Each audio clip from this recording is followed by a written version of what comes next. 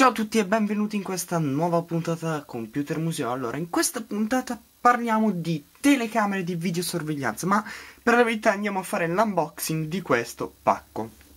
Allora, la cosa che mi ha stupito di questa cosa è che c'è scritto esattamente cosa ho comprato.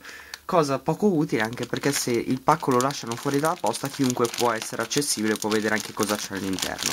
Comunque non è una webcam ma una telecamera di videosorveglianza. Allora, andiamo ad aprire il pacchetto. Allora, qui dentro cosa troviamo? Vabbè, nient'altro, quindi spostiamolo. Allora, questa è la nostra telecamera di videosorveglianza. Andiamo ad aprirla.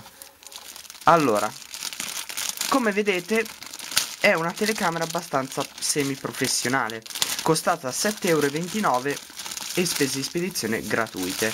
All'interno troviamo il manuale della nostra telecamera, come vedete, manuale, che è questa qui, la nostra telecamera, pure a infrarossi, quindi più di così non si può.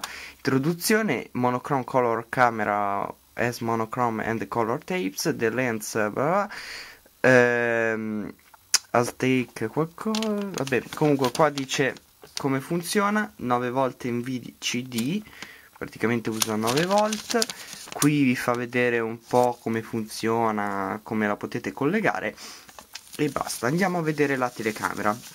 Allora, la telecamera è così, è in metallo, quindi è veramente utile. Poi questo è il copriobiettivo. Come vedete ha in dotazione un microfono, come vedete cavi di microfono, cavo di collegamento e cavo giallo che serve più che altro per il video. Ci vediamo alla prossima puntata da Computer Museo, che sarà il test di questa videocamera.